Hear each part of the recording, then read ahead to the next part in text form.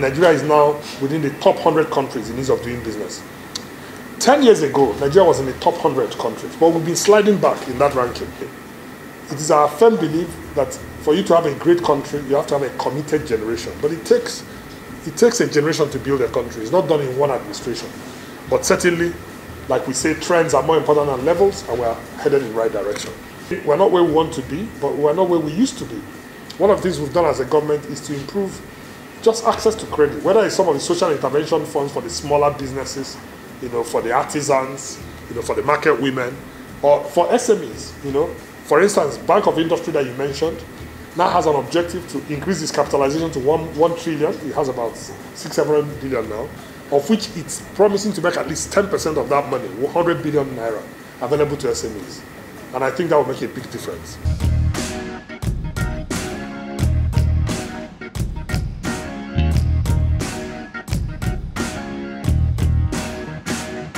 As a businessman, have you tried to access any loan? Because government is saying that accessing loan is easy now. No, it's a lie.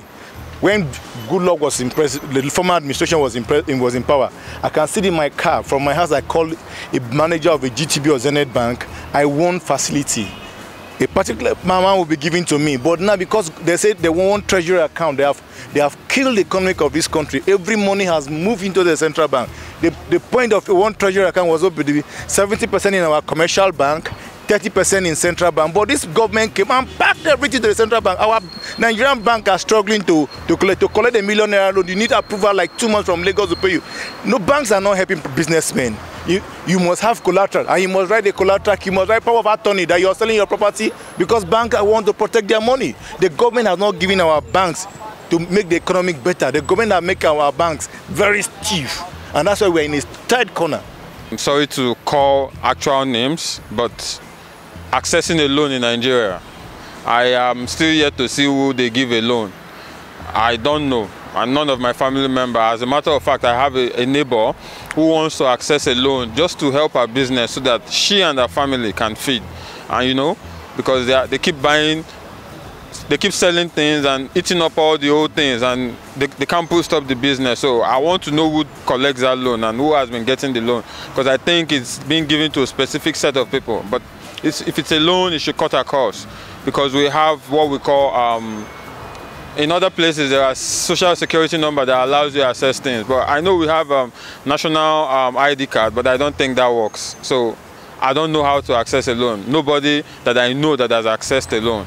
And the only loan I know of is the one that you get in trouble after you get from the bank.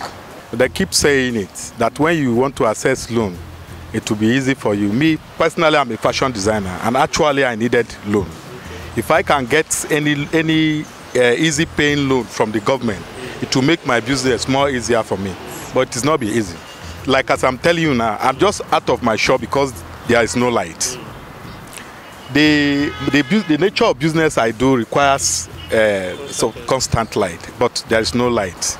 You understand? The amount of money we use in fueling our generator, sometimes it's affecting.